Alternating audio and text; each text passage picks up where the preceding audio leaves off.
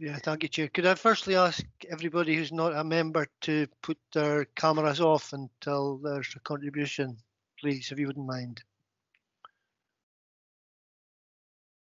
That's fine. Thank you very much. Okay, Councillor Bremner. Councillor Donny Mackay. Present. Councillor Willie Mackay. Present. Councillor Mackey. Good morning, Alex. Present. Councillor Rees. Yep, good morning. Present. Councillor Rosie. Good morning, everyone. Present. Councillor Andrew Sinclair. Yep, good morning, Alex. And Councillor Nicola Sinclair. Present. Councillor Bremner, are you with us? No, nothing, Chair. Okay, thank you. Thanks very much, Alex. Do we have any declarations of interest? Please raise your hand. Carl. Thank you, Nicola. I'm known financial as board member of Thurso Community Development Trust. Thank you, and I will also declare an interest in items 3 and 4 as a director of Wick Development Trust.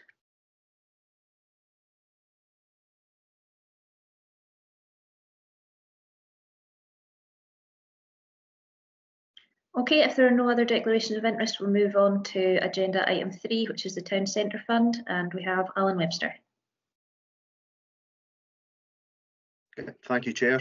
Morning, members. A short and hopefully straightforward paper before you today. It was only a few weeks ago we discussed the Town Centre Fund, so I don't propose to go through all the background and the detail to it. We've covered that before, and we've covered it off in emails, briefings as well. So just to recap why we're here today, you'll remember Caithness Area Committee has been allocated £56,104. At the last committee on the 21st of January, members agreed to invest 12,000 of that on the 126 High Street project, the existing project. And there was a wish to see more detailed proposals regarding improving the CCTV infrastructure in both Wick and Thurso town centres. Now, at the time of that committee, we didn't have the detailed information or the cost implications for that. Essentially, this paper covers that off now. So you have a residual 44,104 TCF grant uncommitted. And as I say, you were hoping to see CCTV proposals. I'll probably jump to section 6 now, just get straight into the detail of that. Essentially, the proposal is to digitalise the existing analogue public space CCTV system and connection of system into the Highland Council CCTV monitoring office. The cost to do so in Wick is 16,100, and for Thurso, it's 25,625. I understand members have been briefed on the finer detail of these proposals at ward business meetings. So that would essentially divest you of most of your TCF allocation from 2021. I don't have any issues in terms of eligibility or deliverability. It's a nice, quick project, can achieve the spend deadline of the end of March. This special committee has also provided an opportune moment to consider a variation request to an existing project we have as well. So I would like you to turn to paragraph 6.4. Essentially, we've received a variation request from Thurso Community Development Trust.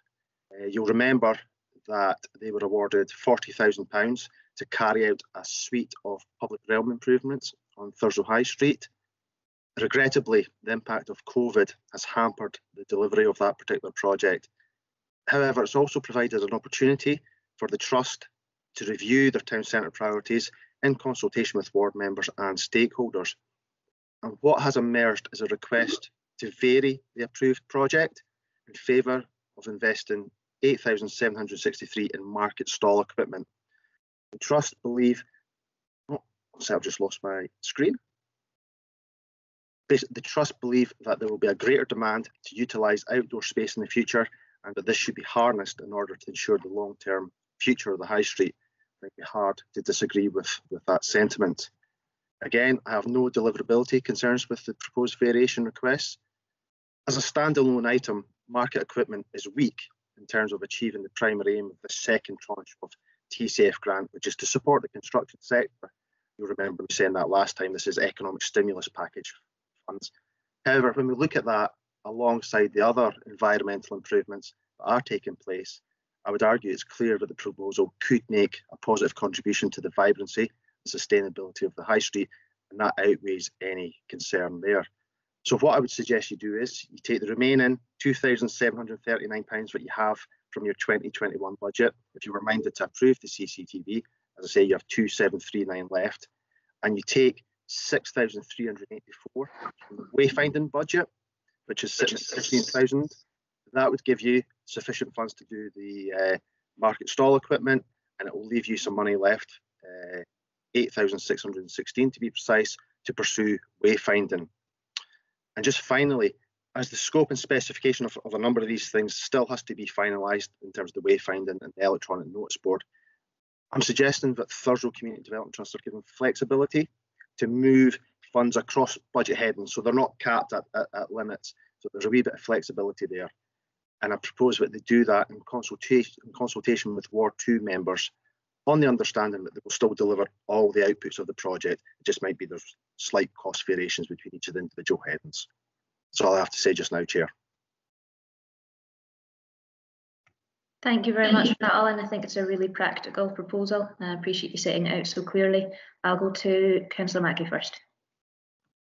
Thanks, Chair. Thanks, Alan, for your flexibility and ingenuity in finding ways to take the town centre plans regeneration forward, because I think the impact of COVID, I think, has probably shown quite a stark image on what we're trying to do, I suppose, in town centre regeneration. I think that bringing forward plans that we think will revitalise the High Street and add something different, I think is very, very appropriate. But we could have only have got to that point with you and being very, very flexible and trying to find and give us a unique route map in order to make sure that the funding packages that were available were applicable for funders.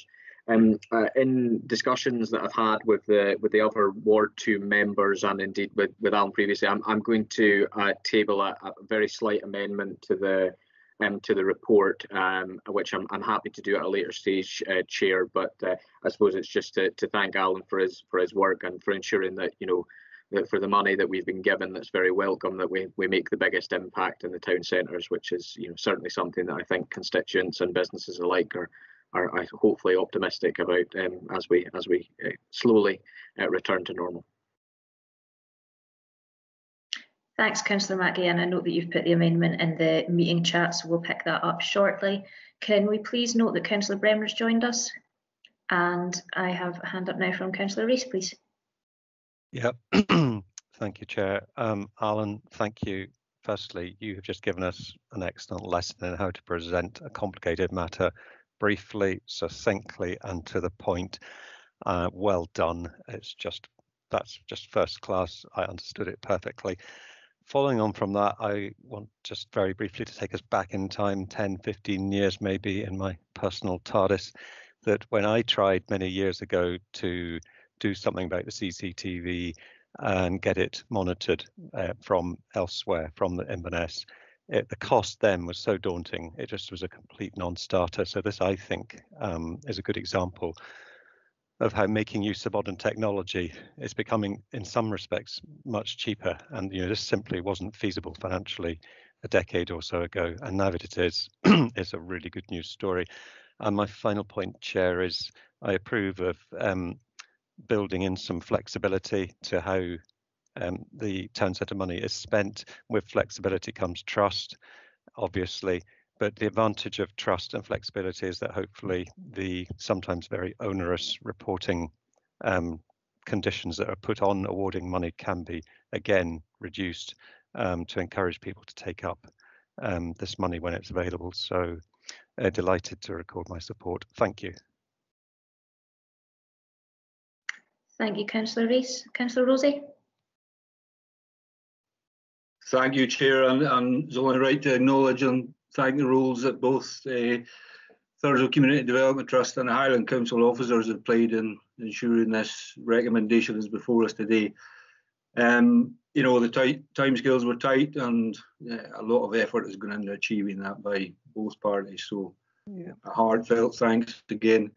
Just, I don't want to be negative here, but I want to highlight a learning opportunity for us as Ward 2 councillors, and that we spent little or no time collectively to progress the opportunity that this funding presented us whenever 2 years ago. So, I think the expectation is that the funding will be recurring, and that presents an opportunity to focus on that in a strategic manner and in partnership with community stakeholders. We are now aware of various organisations that are willing to come to the table and invest across the county. So and when you examine the criteria around the town centre regeneration funding package, the criteria is clear in what it wants to do. So we've got a fantastic opportunity. So linking that into the learning opportunity with the Rural Tourism Infrastructure Fund, where we quite rightly, I can imagine that our constituents across the ward are looking for improvements in their own area. So we've got a fantastic opportunity. So we really need to focus as ward councillors. Let's get round the table with the stakeholders who want to see positive change and work hard at doing it. So thank you very much.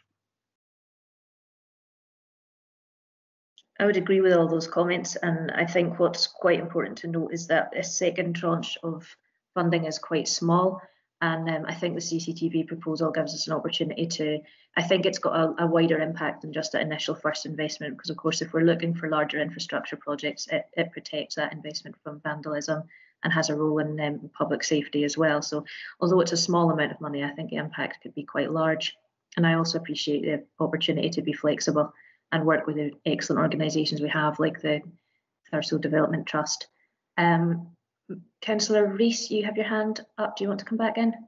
Briefly, if that's okay, Chair. I don't actually think Carl was being negative. It was the truth. We were a little bit slower out of the starting blocks there, despite Carl's diplomatic prodding. My actual question, Alan, is there's been a little bit of debate. Well, it's trying to understand what is the interpretation of town centre. How flexible is the word town centre? Certainly Councillor Mackie and myself have had one or two informal chats about, does the town centre extend, for argument's sake, towards the boating pond area, which is sandwiched between the town centre and the swimming pool area. It's that, how strict are the criteria for what is a town centre? Because going back to the previous point about flexibility, which the Chair echoed as well, it's helpful if there is flexibility. Yeah. So just on that point, it's not an unusual question, and it's risen at many area committees as well. The Scottish Government do not prescribe what the town centres are in terms of this funding stream. Essentially, it's for the council to determine. And I think you know your local town probably better than I do. And I think it's about being sensible, and what constitutes a town centre. It's up to the council to draw that conclusion and to develop plans and visions and aspirations for towns. So, it might not be physically what you might identify in terms of the high street, but these things like you say, like the boat inside the harbour, they all contribute to a sense of place. And I think it's more the sense of place that we're looking at, as opposed to a very definitive red edge boundary, which you might see in, say, a local development plan. So I don't have the specific answer to that. Again, I think it's about being sensible and being practical, and sometimes not always drawing a red edge boundary is helpful. We have to recognise that there's various services and assets that contribute to a sense of place. So it's very much, I think, moving forward, and this kind of goes back to Councillor Rosie's point, is about how we work collaboratively and bring together a number of different features and assets that we have in our town to create that sense of place. So I think we do have to take a holistic approach to how towns function and where the investments might take place. Thank you. You have just encouraged me even more, Alan. Thank you. Thanks, Councillor Rees. Councillor Rosie? Thank you, Nicola. Very brief, and thanks, Alan, for your response there. Just again, reading the criteria around the funding, one of the bullet point items reads proactive planning, land reform, and supporting the creation of sustainable, low carbon and connected places which promote natural and cultural assets, designed in partnership with local communities and stakeholders. Now, I'd imagine, I know where Councillor Rees's mindset is just now. We've had discussions about our Riverside Walk area, and that's really key, and why I alluded to RTIF and other opportunities we've got. Land reform again opens up different avenues for funding that we could consider. So, that's what I mean by real opportunity that we've got. So it's just a wee bit of mind focusing. Thank you. Thanks, Councillor Rosie. I'm not seeing any other hands up, so will I invite Councillor Mackie? Would you like to read out your amendment to the recommendation, please? Thank you. Sorry, I think Raymond's got his hand up there. I'll secede there and go to Brother Bremner and Wick. Late as usual, he only just put it up. Councillor I Bremner. know. I was hearing you saying there's no other hands up, and I thought, oh no, my hand's up, and I was, in my flummox to try and get my hand up. It took me ages, and I'm just wanting to qualify what we've already said. I think the Wick and East Caithness councillors would like to reiterate once more about the good work that's gone into this and the active travel plan. I'd also like to say that at our monthly roads meeting, we had another quick catch up in terms of what they've been doing, because we've got loads of potholes that are expecting to be filled, and they've already started doing it with our new hot box and a new method of doing it. And they're going to be updating us daily on taking that forward, letting us see the new way that they're doing it, and hopefully it'll be longer lasting and it'll alleviate quite a lot of the concerns as we make progress on that. It's nothing to do with the active travel plan, but I just thought I'd put that in there.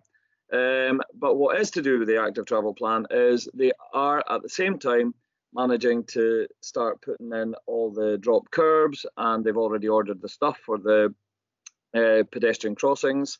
We got a full update, so I'll distribute that to the Ward 3 councillors. We're already on the go with it. Great that we're complementing the CCTV. It's already been made known to the folks like Caithness, the Royal Borough of Wick Community Council. They're delighted with it. The folks in the Wick community will be delighted with it as well. So all good news in this report this morning. Very much welcomed. Okay, thanks, Councillor Bremner. And yeah, I would echo that, and thank you to Alan for his ongoing support with our efforts in Ward 3. Ward 2 will catch up. Councillor Mackie. Thank you, Chair. So, in response to the matter at hand, I'll go on to the amendment. We might not all agree on some things, and land reform slightly scares me, Carl, I have to be honest, but we'll go for something that I think we can all get agreement behind. And this is effectively an amendment to swap out one project for another. Unfortunately, we couldn't get this ahead of the report being published, but it's effectively an amendment to 7.1.3. And that would be to use that residual balance for the refurbishment of the precinct clock. We've received updated costings for that, which have come in at less than what was initially presented, and this would be something that would be taken forward by the Highland Council. The one thing that I would stress to members and indeed the public, we understand that wayfinding continues to be important. Obviously, because of COVID restrictions, it's maybe less of a Timaeus related project that we can take forward.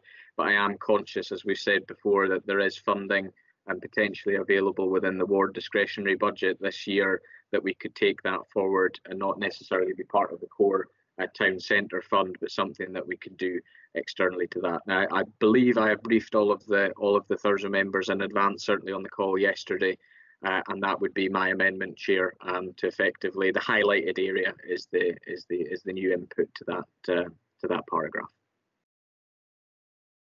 Thanks, Councillor Mackie. Do any members have any comments or feedback on that? Raymond, your hand's still up. I don't know if that's... Yeah. Okay, in which case I'll read the recommendations as they now stand. So the committee is invited to consider and agree investing £16,100 in CCTV infrastructure in Wick, consider and agree investing £25,625 in CCTV infrastructure in Thurso, And if I can find, excuse me while I swap screens, it's suggested that £6,384 is taken from the approved 15,000 wayfinding budget and supplemented by the residual balance of the 2021 TCF allocation of £2,379 in order to allow the market stall proposal to proceed. This leaves £8,616 for the refurbishment of the precinct clock.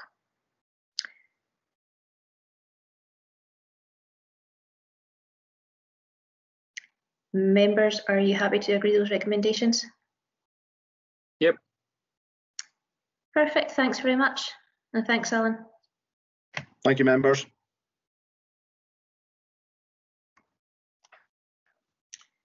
Right, if I can get back into the right screen now, we'll move on to item 4, which is the Wick and Thurso active travel plans.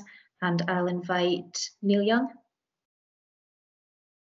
Morning, Neil. Good morning, Chair. Thank you. And good morning, members. I was going to give you a greeting in Gaelic, but I don't think that would be appropriate after the last discussion. I'd probably get my P45 sent. But nice to see you all. Thank you, Raymond. Oh, James, what have I started? So nice to see you all. I'm homeschooling today as well, so I'm hopeful you're a better audience than my 8-year-old who's giving me a bit of a grief just now. So I had a presentation last time.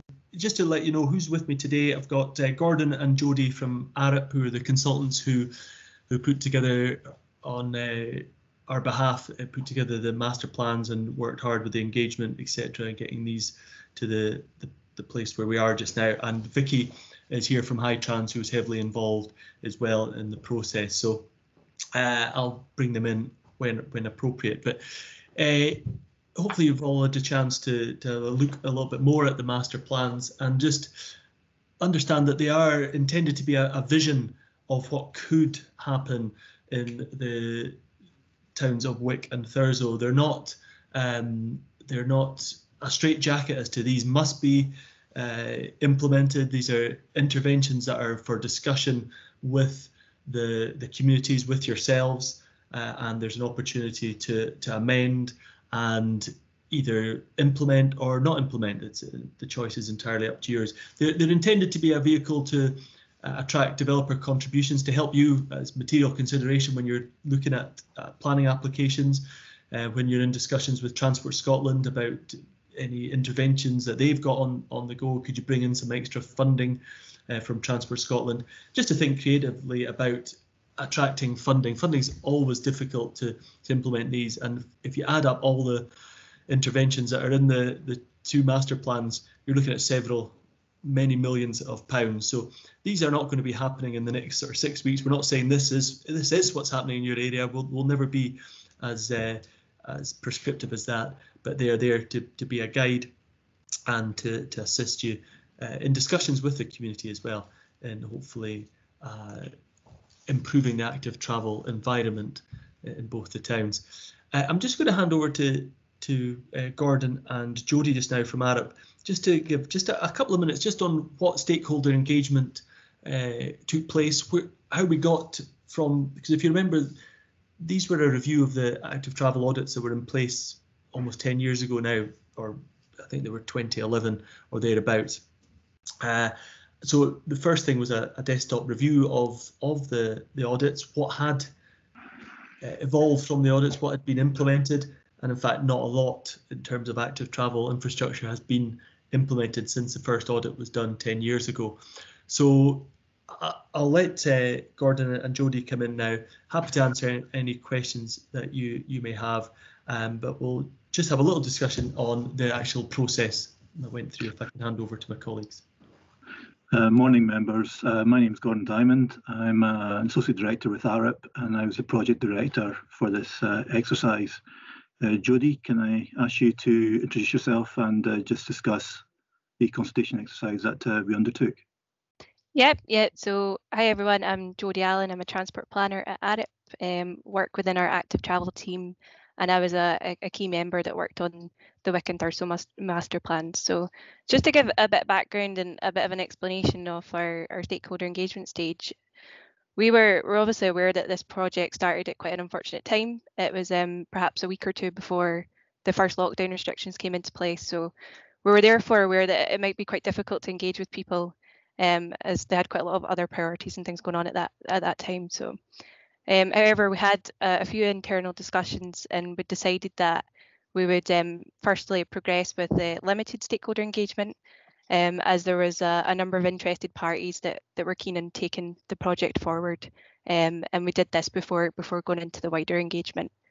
So it was decided that the WIC master plan would be delayed somewhat, just to align with the timescales of the WIC street design project, which was being run by Sustrans, and this just allowed both projects to run at the same time and be able to promote each other, which worked a lot better.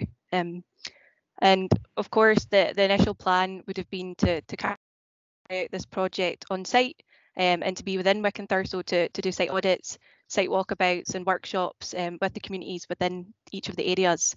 However, given the restrictions, everything had to be done virtually. And this, of course, perhaps reduced the audience that we were able to reach as part of the project.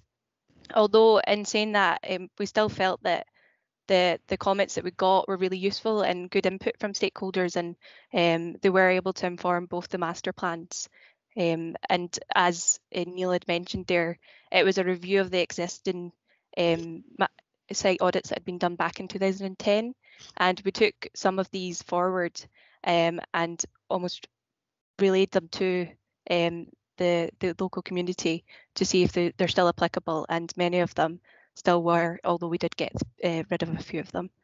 In terms of who we engaged with, so it was a list that was agreed by Hightrans and Highland Council with ourselves, and that included Highland Council officers, councillors, community councils, the access panel, mobility impaired groups, schools, and other community groups and constituents. So yeah, the Thurso project was also promoted by Caithness.org, and both were promoted on social media with the hope of reaching the wider public. But that's probably a bit of a general background into the stakeholder engagement.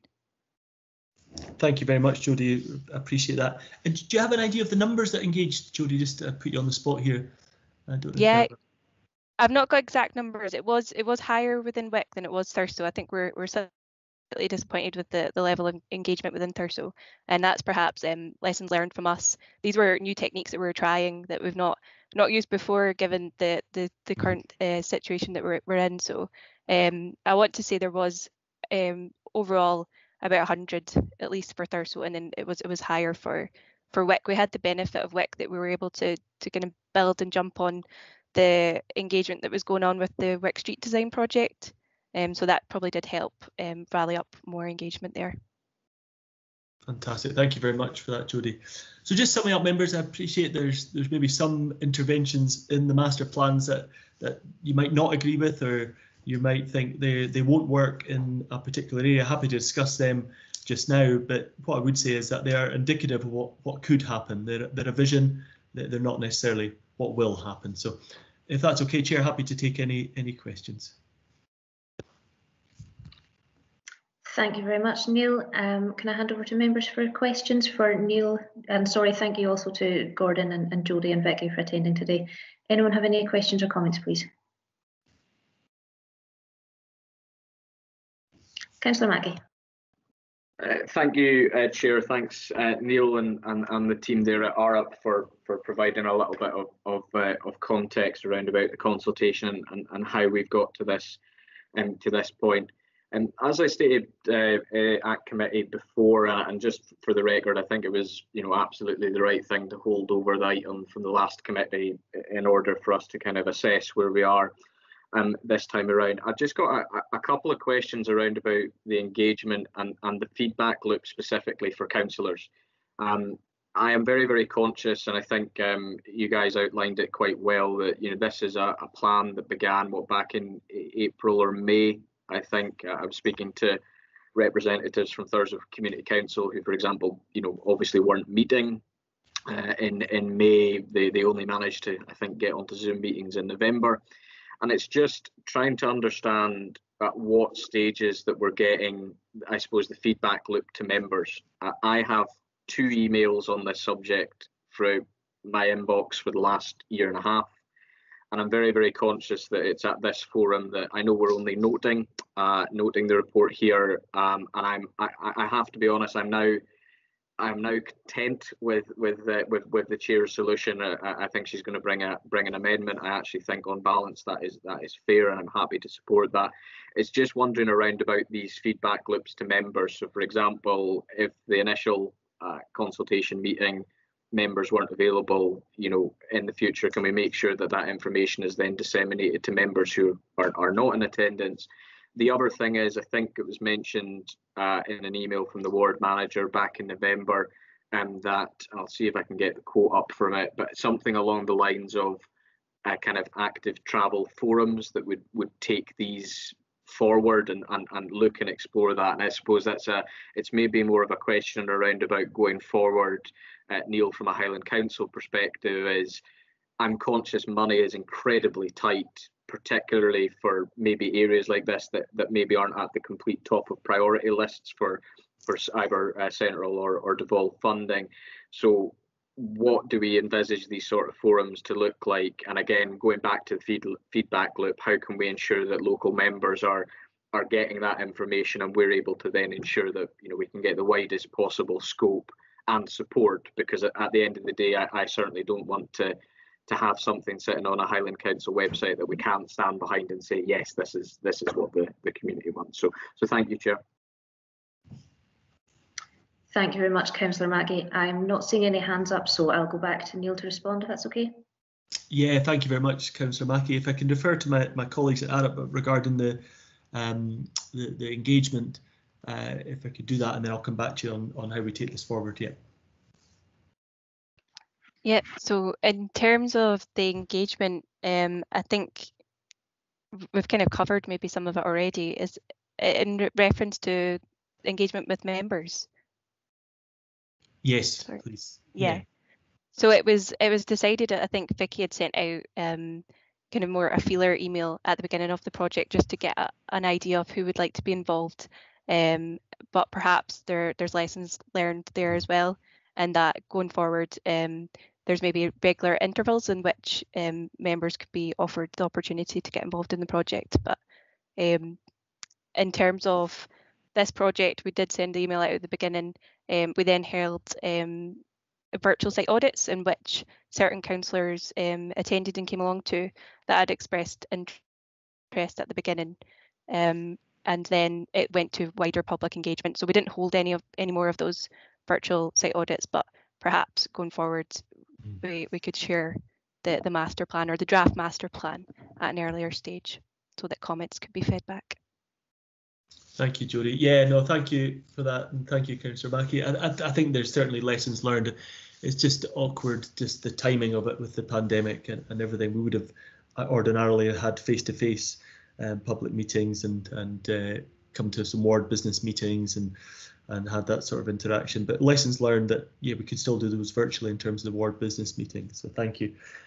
Going forward, though, I think they're a waste of time, these master plans, if they do sit on a shelf and nothing ever happens with them. And that's certainly what happened back in 2010, 2011. Interestingly, at the Inverness City Committee yesterday, a councillor made a comment that the council have not put any capital funds to active travel for the last 4 years, which is a shocking statistic when you think of the Scottish Government's move and the National Transport Strategy's move to active travel as being the sort of priority for any new developments and what have you. But we are where we are now, and the key is for members in particular, we always look out for match funding opportunities. At the moment, Sustrans are, it's not a 50-50 split, which it was previously. Sustrans and the Scottish Government will fund 70% of schemes, and that is the construction of schemes. If we fund 30% as a council, the designing and development till we get to the construction stage is fully funded. So it's quite a good position that we're in just now. Certainly, I understand from Malcolm, who's at my eco, that there's a £20 million fund for roads over the next 2 years, and £100,000 per year is going to active travel. Now, when you think about what's up, £200,000 as a percentage of 20 million, not an awful lot. But I do understand that the council needs to get the roads up to a certain standard. I think we all suffer from that. But it's trying to get. We've got, over the years, we've spent a lot of money on capital projects that are road and vehicle dominated, and a plea to you members really is to try and get a sea change into more funding being allocated to active travel projects, so we can see the fulfilment of these master plans. You're right, Councillor Stewart, Councillor Mackie, up in Wicked Thurso, we're limited in terms of the developer contributions that we can, get in. So we're relying on communities to be creative in their. We can't apply for things like lottery funding and things like that, but these communities can. So we're quite happy to come along to community meetings as plans develop.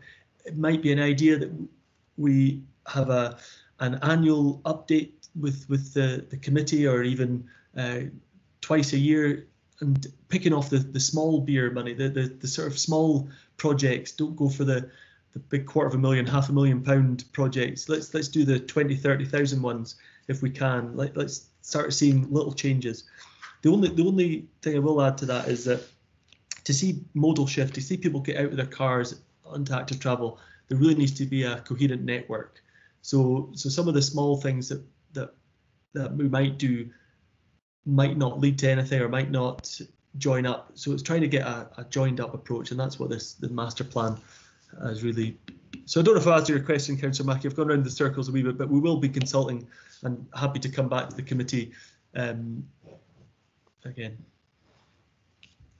Thanks very much for that, Neil. I'll go to Councillor Rosie. Thank you, Nicola, and thank you, Neil, for your response there. You touched on many things that I would have said, so I'll be fairly brief. But look, I think listening to your colleagues' report on engagement, I've got to say I am absolutely delighted that there were 100 people, that includes groups, that were involved in the consultation. Would I rather see those 100 people be involved in all the councillors in the circumstances we understand now? Yes is the answer. So, I think you touched on a situation where trying to do these things in the middle of a pandemic using virtual means, it's very difficult, very, very difficult. So I take my hat off to you. So, points you make about encouraging active travel. Right now, we're in the middle of trying to progress a project to address mental health and well-being issues. That absolutely plays into it.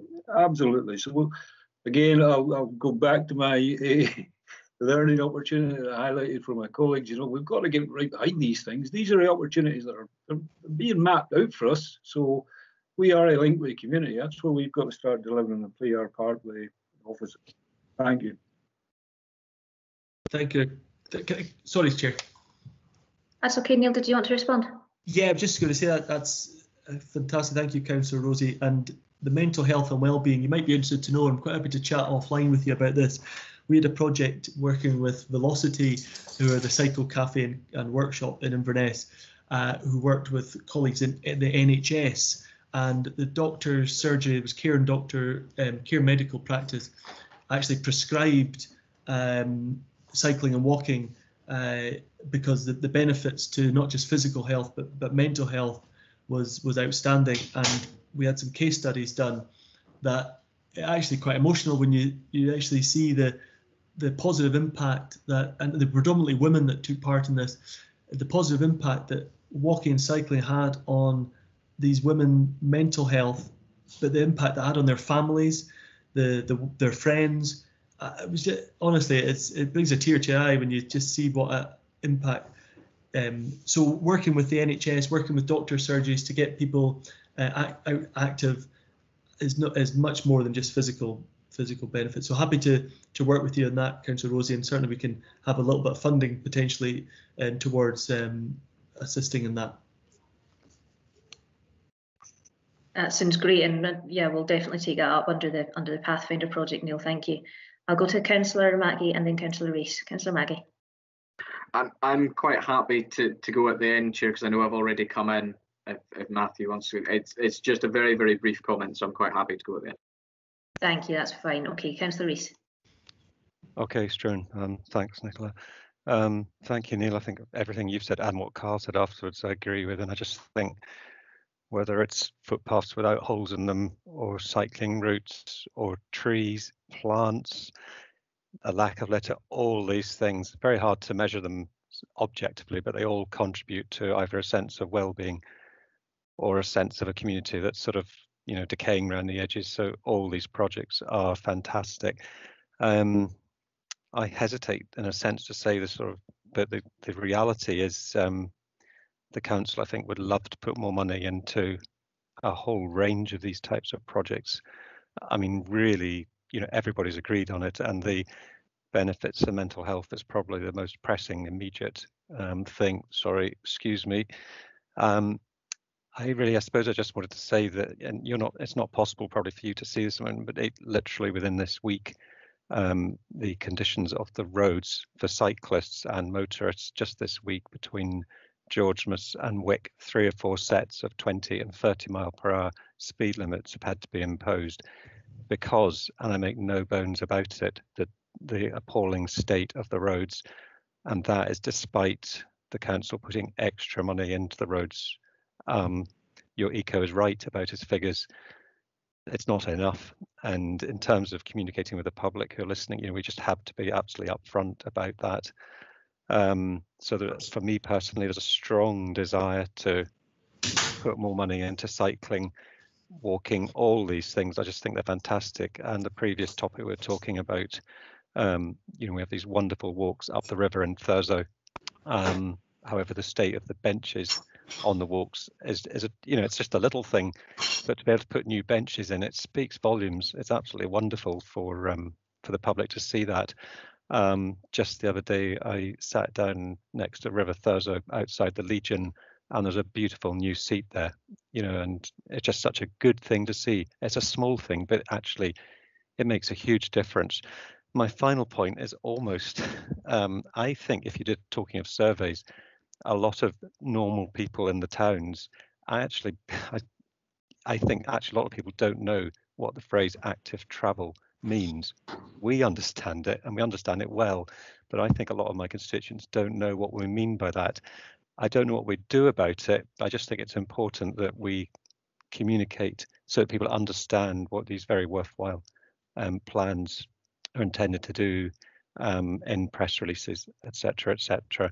I am fully supportive, and you know, all the good luck with what you're doing, and thank you for the presentation today, and also to our friends from Arup, the quality of the reports we've got. I mean, they are really detailed, so thank you. Thank you, Councillor Rees. I'll go back to Councillor Rosie if that's okay with you, Struan, and since you've got a small point to make at the end, so we'll go to Councillor Rosie. Thank you, Nicola, and I will be brief. Just to touch on a couple of points that Matthew made. You know, first was Highland Council investment. I think we've got to ask ourselves the question, you know, can we afford not to invest in active travel? When you consider, Alan Webster spoke about holistic approach and view to things. You know, it's a social value, and it benefits to you know, people's general health and well-being, and the savings that makes across the board. It's very difficult to ignore. And the second point on active travel goes back to an understanding by public. The Thurso Community Development Trust did a community survey very early in their stages of their evolution, and it was the highest return of any similar survey in Scotland. And active travel featured, I forget where it was, but it was pretty high up in the ranking. So not only is there an understanding, but I think there's an expectation that we do things here on active travel. Thank you. Thank you, Councillor Rosie. Struan, sorry. Thank you, Chair. And so, first of all, Neil, I think we'd all welcome this coming as a standing item at a regular interval for updates on this, because I think what Carl indicated around about it, you know, it not just being a priority now, but it has to be kind of integrated into our thoughts on how we're making one the region, an attractive place to stay, to work, but also I think there's the other thing around about, we're very, very conscious that we are maybe more so than other areas in Highland needing to attract inward investment. So whatever we can do to make our towns in particular as best accessible as we can, I think that does make a lot of sense. And just going back to the earlier point around about engagement, I think logical gateways within the consultation would be welcome, because I think those that were not involved in the first meeting did not have the oversight of what was going on, and I think this is why we've got to the point where there's about a year-long window between emails and I suppose an update on the project at large. So I think one of the things that always frustrates local members is when you get asked about something and you just don't have sight of it. So I think even for those that aren't involved in the working group, ensuring that those updates are going to all members in the ward would make a big difference and would be greatly appreciated. But that's all for me, Chair, and thanks all for the report, and I'm sure I'll get squarely behind any amendment that Nicola wants to put forward. Thanks very much, everyone. And just picking up on a couple of the points that were raised. Jodie, I really appreciated back at the time when we were looking at the Wick Street Design project. Raymond will remember that we were going out to consultation on the proposed designs, and I was really concerned that when we went out to consultation, we didn't have a very similar consultation running at the same time. So all credit to you for being willing to put the two consultations together to avoid confusing the public, because they're very much linked. And the level of engagement, actually, 100 groups that are individuals in Thurso and more in Wick, is really positive, actually, considering the context that we were in. I actually would agree with Councillor Mackey's points regarding the engagement process. We were all invited to take part, but the problem is sometimes we get so many emails, something gets missed. So it's just sensible if we can have regular updates. And I think that's a point that we're all agreed that we can take forward for any future big projects like this. There's never enough money to do everything. We can't fix all the potholes in Caithness and put in place an active travel network, but it just makes it, we just have to be clever with the money that we've got, and we need to be creative with it. There are other ways to go about it. We have the mental wellbeing Pathfinder project, we have the street design project over in Wick, we have the town centre fund, so we just need to be more strategic in how we use the funds that we have. It's not easy to do, but part of the amendment that I'm just typing into the chat will pick up a responsibility that lies squarely with members to be able to work with officers and think about how we can make our money go further, so that we can try and deliver at least some of these priorities as best we can, and take a practical view on the proposals that are contained within the master plan. So I will read out the recommendations and also my proposed additional recommendation, but Neil, I'll let you come back in first before I do that. Thank you, Chair. Just a very, very quick point, but no, I appreciate all the comments, and no, it's been really useful. And I think, I can't remember if it was Councillor Mackey that mentioned, or maybe it was Councillor Rees, about behaviour change. And yeah, we could put all these paths in, but it's how to get people actually changing behaviour, and how to get that message across that active travel is not just good for the physical, but also the mental health and well-being as well. We work closely with the schools, and saying that your ECO is also the head of, I'll get the title right, education and learning, and we work closely with the schools and looking at we do a hands up survey. Well, Sustrans do a hands up survey every year, asking the pupils in all the primary and secondary schools how they actually get to school. And in 2008, I've only got up to 2017, but 2008, there was about 40% of kids were either driven or going by bus. That's across the whole of the Highland Council area. By 2017, that went up to 47%. So there's work to be done in trying to get, these are obviously our future road users. We need to target the kids, the primary school kids, to get them thinking about walking and cycling to school, getting their parents to not to drop them off if they only live half a mile away. Look, mum, dad, I can walk to school, I can cycle to school, if we have the safe infrastructure. So it does come hand in hand, but we need to work with the schools who are the future road users, and any way in that we can get into the schools to deliver some behaviour change interventions, that would be absolutely superb. Thank you. Thanks for that, and I would echo that. And Neil, I know our daughters are both the same age, and you'll probably find as I do that on the days, I find the days when I walk my kids to school, they're usually the ones that ask to walk. They usually give me a row if we're running late and we take the car. And they're so much cheerier because they get some of that pent up energy out of the way before they even get to school, because they can run and play on the walk there. So it's healthy, and we should be encouraging it. So to end on that positive note, let me just find the recommendations here. Committee is invited to note the contents of the report, in particular the recent policies that identify walking, wheeling and cycling at the top of the sustainable transport hierarchy. Approve the use of the Wick and Thurso active travel master plans as material consideration when dealing with development proposals and as supporting documents for funding bids.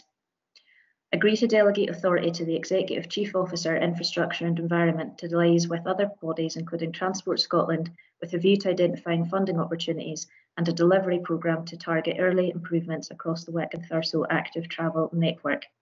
The additional recommendation I'm suggesting, members, to agree that further local sense checking and discussion will be undertaken by ward members supported by officers as funding becomes available to implement specific proposals.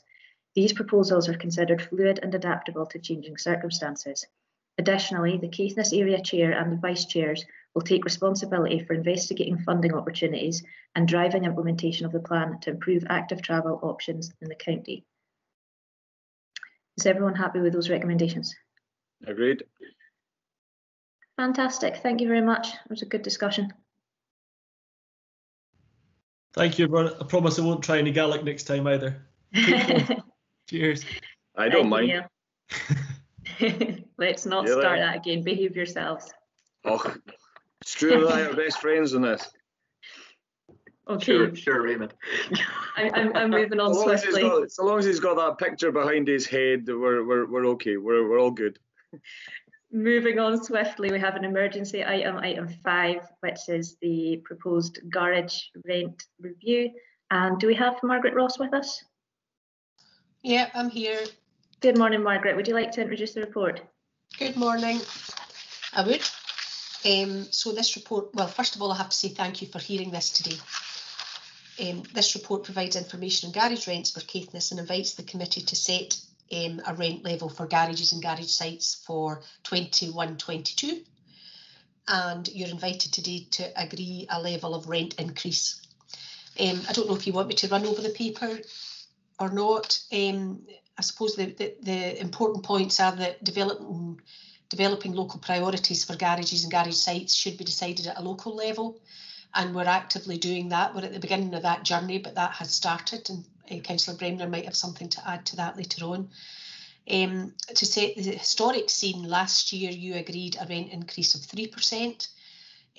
This year, for residential properties, Housing and Property Committee agreed an increase of 2% for residential, and that's what we're recommending that you ratify today for garages and garage sites.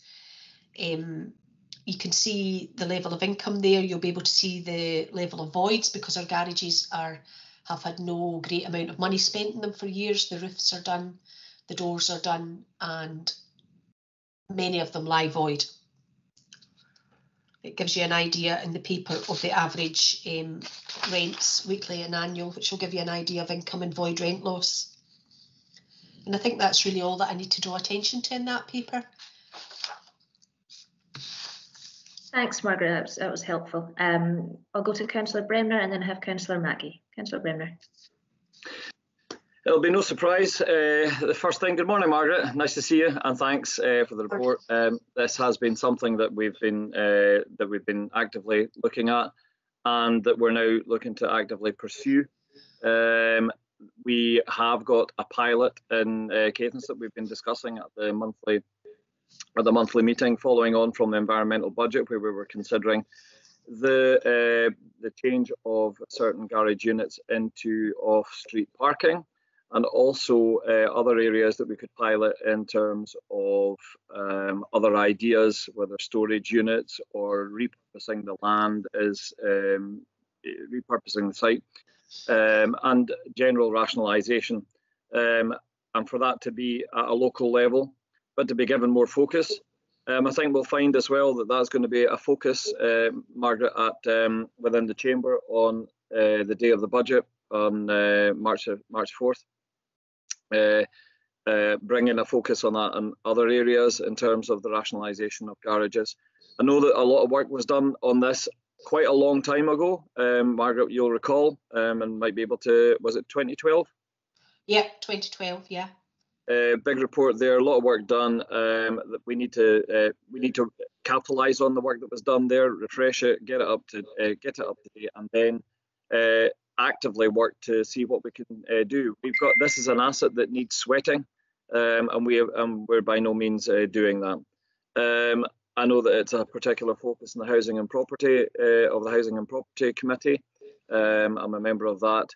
I would agree with the proposal for 2%, and if I don't know if I can propose that and then somebody can second it, or if there's just a general agreement with that.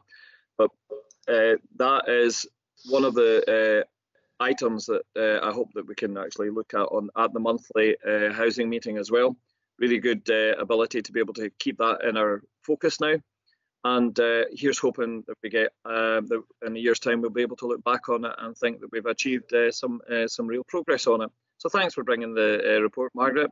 I'm happy for you to consider any of the points that I've just made there just now, although you've heard my mindset before. We've actively talked about this at the monthly housing meeting. Thanks again, Margaret. Thanks, yeah. Thanks, Raymond.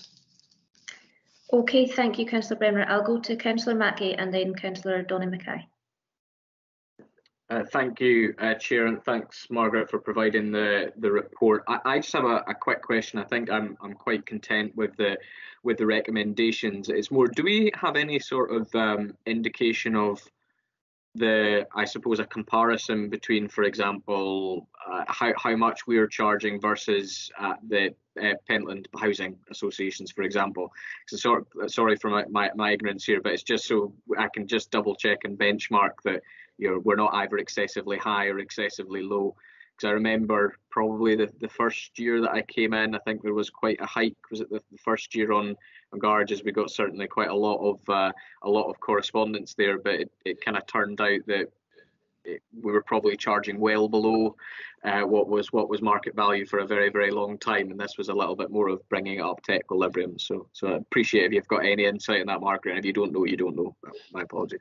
Well, the honest answer to your question, Councillor Mackie, is I don't know.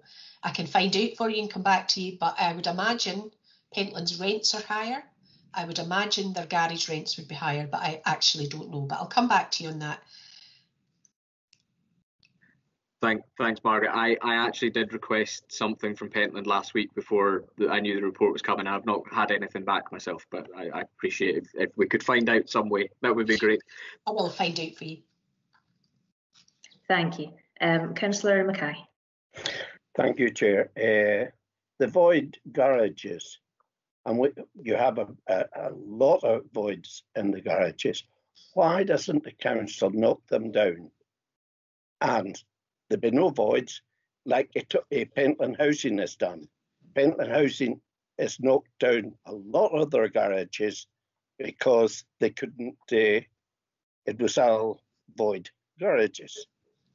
So yeah, why can't we do that? We did that somewhere about 8 years ago in Spring Park in Thurso, and we sold that off. And we've had no problem there since. Yeah, can I suggest that you attend the monthly housing meetings, Councillor Mackay, and then you'll be able to inform our decisions, because it very much lies with the local areas. And that you might well decide as councillors that that's an approach you want to take. But the best venue to do that and to have that debate are the monthly housing meetings now. I'm sure Councillor Bremner will make sure that you have a diary invite to that. And we can look at that. And Councillor Bremner has his hand up. I'm sure he has a view to take. Yeah, I'm hearing Donny there just now. That's one of the ideas that would be really good to look at, Donny, and amongst some of the other ideas, because I think that during the discussion we've realised that some of these garages aren't fit for purpose. They're leaking. They've got asbestos roofs. They're not worth the rent. They're not worth the investment. They're too small for a modern day car. But there are others where we have the ability, where we know that they may not be useful for cars, but they may be useful where people would want to rent them, and it wouldn't take much to get them up to speed in terms of useful storage units. That's what's called sweating the asset, because we get money, we get income out of that. So it's viewing all the options. That's one of the reasons when we looked at Loch Street, the two areas there, and there are 24 garages between the two areas, and there's an awful problem in terms of the off-street parking and on-street parking. We've got congestion there. So we've now looked at, we've got costs in, we're pulling those garages down, we're turning them into off-street parking with street lighting.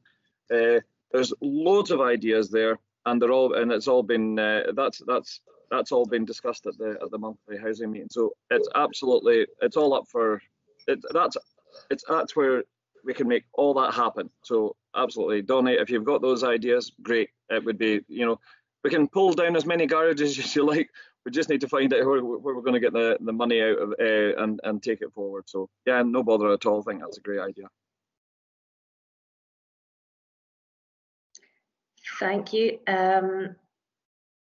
Councillor Mackey, yeah, your hands are all back down now, that's fine. I was just going to ask if there were new comments. Members, there isn't a specific percentage that's proposed in the paper, but I think we're all minded to go with the 2%. Is anybody minded otherwise? No? Nope, happy with that. Okay, so just looking at the exact wording, so I get this right. The committee is in, oh, sorry, Councillor Mackay. All the thing is, once you put up a garage rent, you'll find you'll get more garages back in on voids. It's happened in my day, and it'll happen right through. Thank you. I would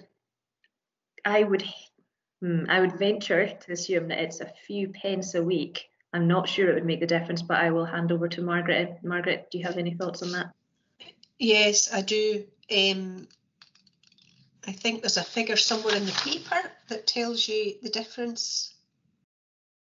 2%. Yeah, so 2% of the average garage rent of £10.23 is 20 pence. Is that right? Did I get that right? Yeah, 20 pence. So 2% isn't a huge increase. And I don't believe that we'll get garages back because of an increase of 2%. We're much more likely to get garages back because we're not investing in the infrastructure.